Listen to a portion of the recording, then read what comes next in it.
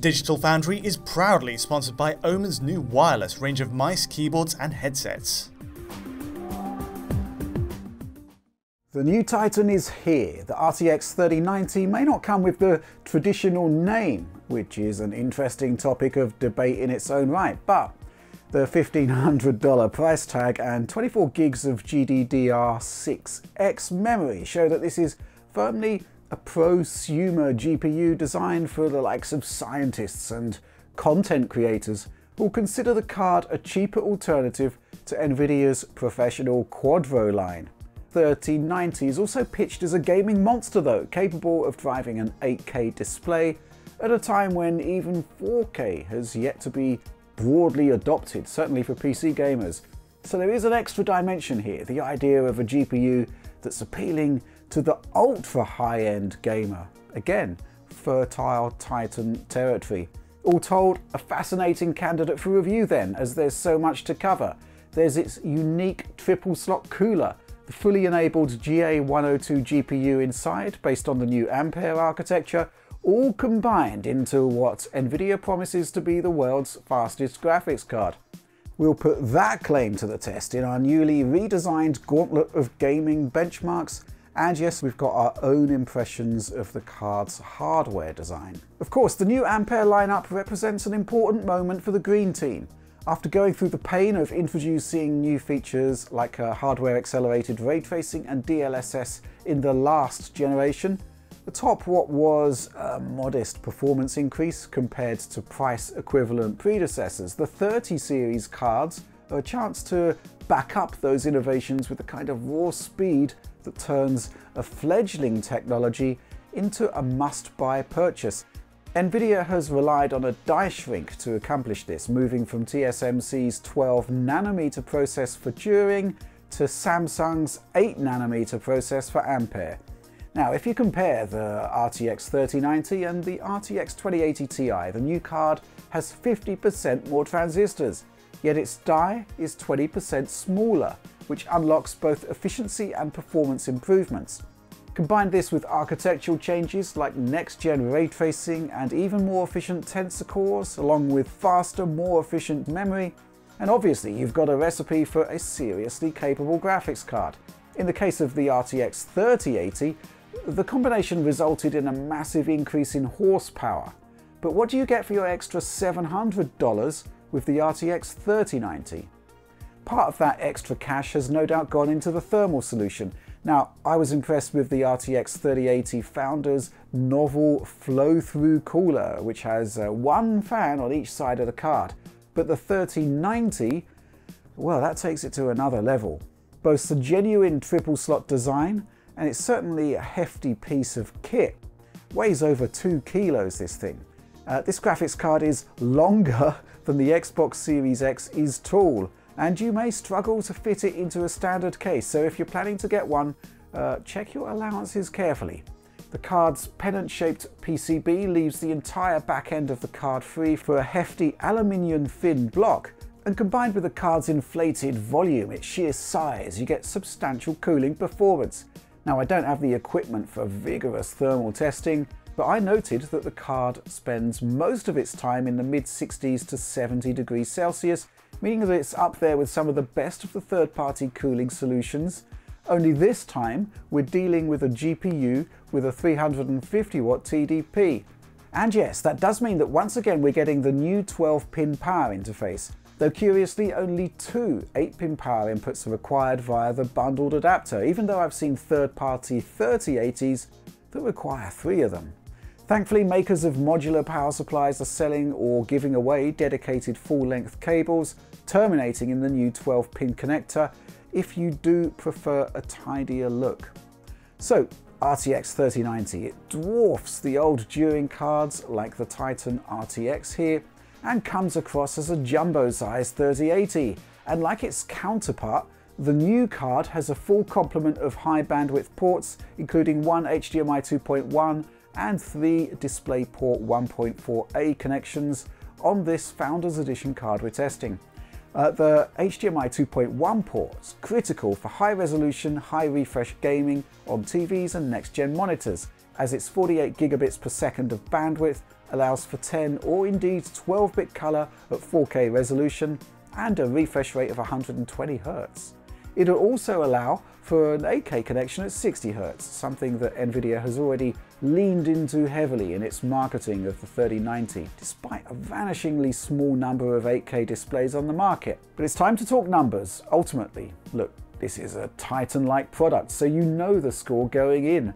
The script almost writes itself. We're talking about an iterative increase in performance up against the 3080, which was the card that Nvidia chose to introduce us to the Ampere lineup.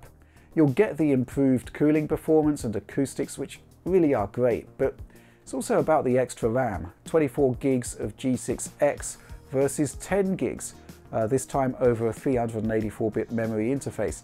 Historically, you don't see the benefit of this extra memory in current generation games, but it certainly helps to future-proof the card.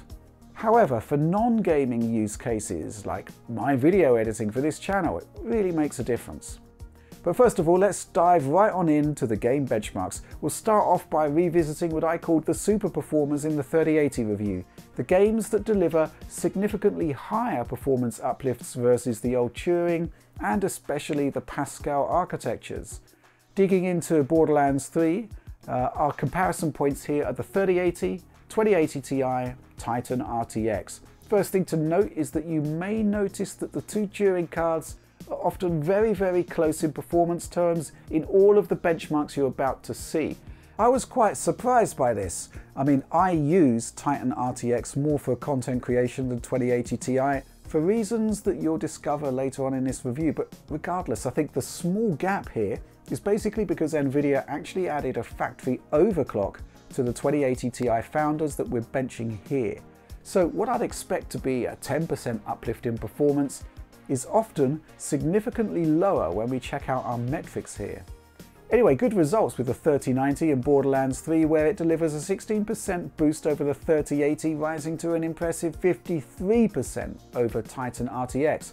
Percentage differentials are kind of fascinating in how the numbers compare versus actual perception. 2080 Ti and Titan RTX are indeed very similar, but the 3090's boost here over the Ti increases to 59%. Another interesting data point is that you're getting a 2.33 times multiplier in performance over 1080 Ti, so Titan XP will be in that ballpark as well. As you would expect, Doom Eternal shows up some big results too. 3090 is over 15% faster than 3080 and wipes the floor with the old Turing cards with a 47% increase over Titan RTX. And yeah, that rises to 55% when stacked up against RTX 2080 Ti. Pretty gigantic stuff then, and for those of you looking for a Pascal data point, I clocked a 2.7 times multiplier over GTX 1080 Ti. Doom Eternal does have some memory limitation issues at 4K at these settings with 8GB cards, but everything in our lineup here has 10, 11 or 24 gigs of RAM. In the here and now at least, that's great for 4K gaming. Remedies control next with a benchmark that takes in the first areas of play. Not so dynamic perhaps, but easily repeatable in a game that is otherwise very variable from one run to the next, has few cutscenes and no specific benchmark option. This game runs pretty poorly on Pascal, meaning that 3090 versus 1080 Ti sees a 2.8 times multiplier in performance. This would only change very slightly up against Titan XP on the same architecture. Just over 13% of extra performance up against 3080, but still a useful 46% boost over Titan RTX, rising to 51 up against 2080 Ti. Interestingly, there is one super performer that only sees a more modest uptick versus 3080, and that's Shadow the Tomb Raider. It's a more interesting benchmark in that it encompasses 3 gameplay areas to more accurately represent variations in workload across the entire game. Anyway, the boost going from 3090 from 3080, just under 10%, which is kind of more in line with the traditional Ti versus Titan differential on previous architectures. Still looking at a 39% increase in performance versus the Titan RTX, rising to 44% up against 2080 Ti founders. And yes, the Pascal differential numbers are still big. It's still a 2.3 times multiplier in frame rate up against 1080 Ti. So look, I'd urge you to take a look at the Eurogamer article linked in the video description below, where like some kind of insane maniac, I've benchmarked a lot more games and done so at 1080p and 1440p resolutions too. Truth is though, in many games at those resolutions, we can find ourselves CPU limited even with a Core i9-10900K with all cores locked to 5 GHz.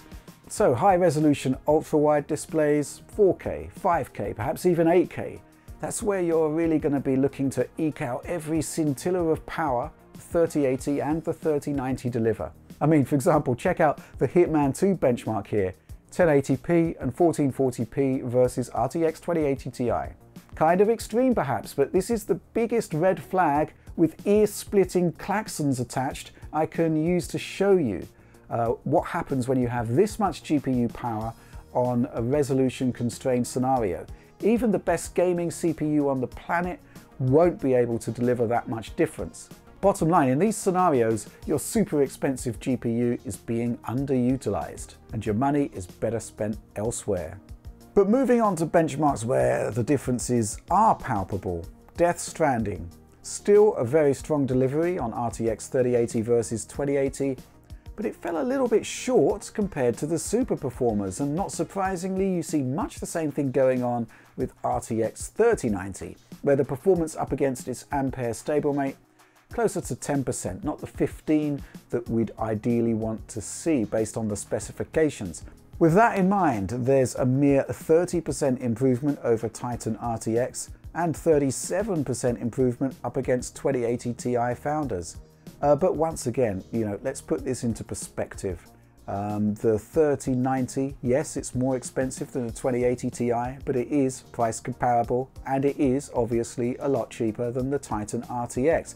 Now, I'd love to tell you what the Pascal equivalent is, but the benchmark here still crashes with access violation errors on pretty much any Pascal card I test. Assassin's Creed Odyssey next, a benchmark I'm starting to almost despise owing to its almost entirely random lowest 1% scores and the way that the cloud formations are randomized between each run, meaning that you can see wildly different results and by extension very different percentage differentials between the cards.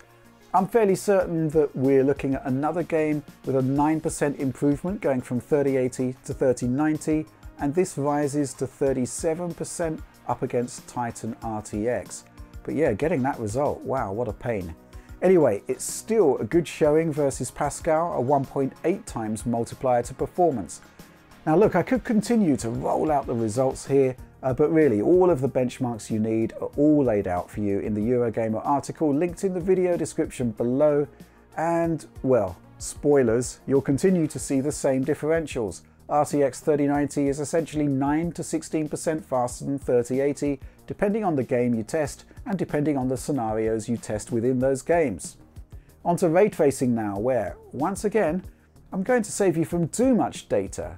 Alex Battaglia is still working on his deep dive for Ampere, and you'll see some fascinating analysis there that goes beyond the mere numbers. But really, what we're seeing in terms of the raw benchmarks is a continuation of what we saw with RTX 3080, which is to say that the harder you push ray tracing in any given game, the bigger the gains you'll get versus the 20 series Turing cards. You can see that at its best with Quake 2 RTX using a demo workout designed by Alex.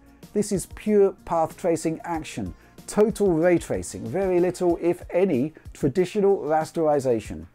1440p resolution here, and indeed in all of our RT benchmarks. And well, check it out.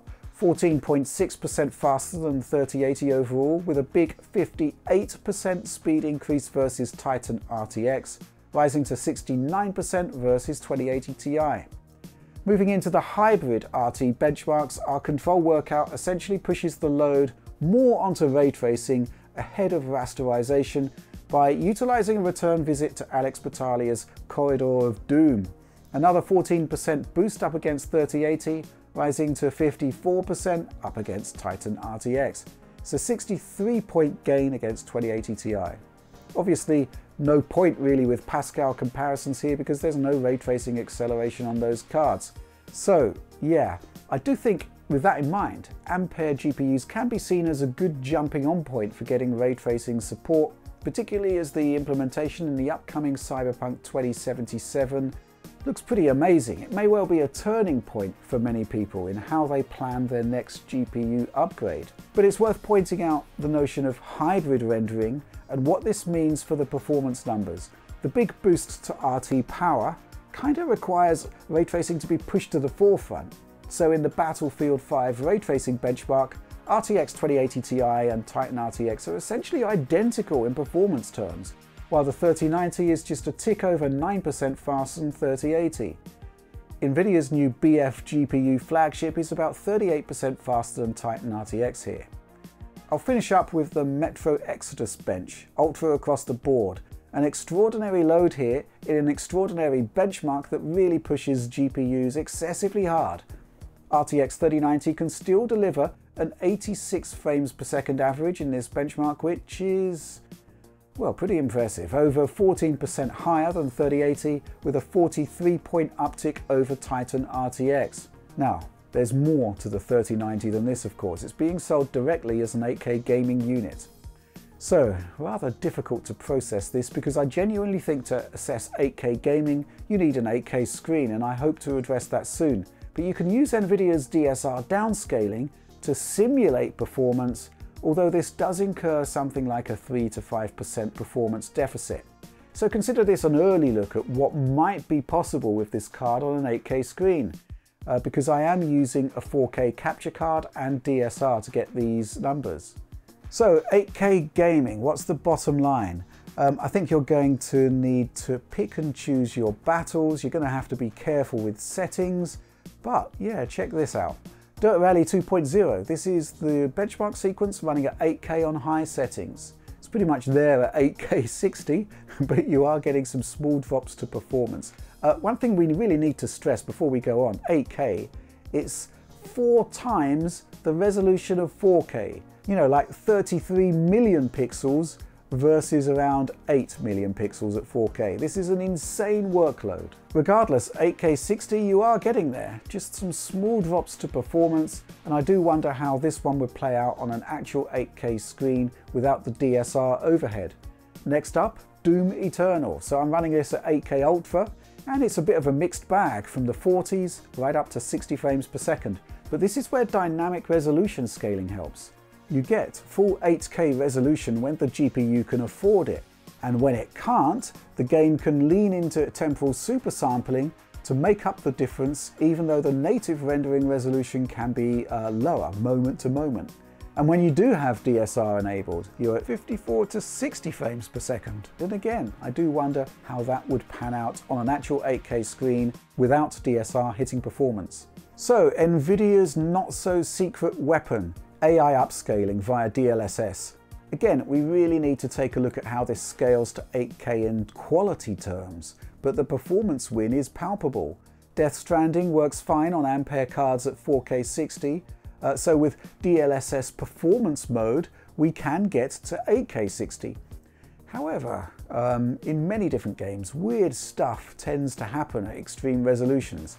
And we don't know how realistic DSR is compared to running on an actual 8K screen, but what I did see is a kind of rhythmic frame rate drop that occurs frequently. You can see it here.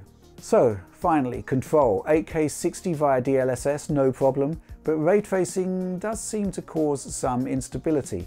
Again, I want to see how this all plays out when everything is properly configured on an actual 8K screen. But then again, to what extent do you need the 3090 for that? After all, the 3080 isn't that much slower. All of which brings us to the RTX 3090's advantage that is less quantifiable. It's 24 gigs of memory. Well, if we look back over time, pretty much the only Kepler class cards that still keep up with modern games are the 6GB Titan and Titan Black. But that advantage, it's outweighed really by the fact that by the time that memory does become relevant, you've likely moved on to another GPU, particularly if you can afford Titan class cards in the first place. So what is the value of 24 gigs? All I can offer is my personal opinion. At Digital Foundry, we use 11 and 12 gig GPUs for 4K editing as a baseline, as the absolute minimum. That level of memory is required to ensure that when we make a video with heavy processing work, we can actually export it at the end without errors. I've been using Titan RTX precisely because of this. I can push harder on the timeline, knowing I won't be wasting time when the edit's done on exports that crash. So in that sense, the idea of the RTX 3090, or indeed Titan RTX, as a Quadro style card that has cutbacks on drivers and support I probably don't even need, well, for me as a creator, makes perfect sense. But it's not going to make sense for the mainstream, clearly, and this isn't a mainstream product, just like the Titans before it. So RTX 3090 really is more of an aspirational Halo product in many ways, but it does have a more affordable alternative available. I guess my final point is this: I'm curious about the whole 3090 naming convention and why this simply isn't called a Titan. Equally, by extension, the TI brand also has extreme clout, so retiring either of those brands makes no sense to me. So what does this mean for the future? Does this mean that there's an even bigger chip in development? A chip that will manifest as a new Titan? Well, I'm going to be interested to see how all of that pans out. But that's pretty much everything I have to say about all of this right now. So I'll sign off with the usual call to action, which is to say, please do like and subscribe. This is all good stuff. As is ringing the bell, which gives you instant notifications when new Digital Foundry content is published on our channel.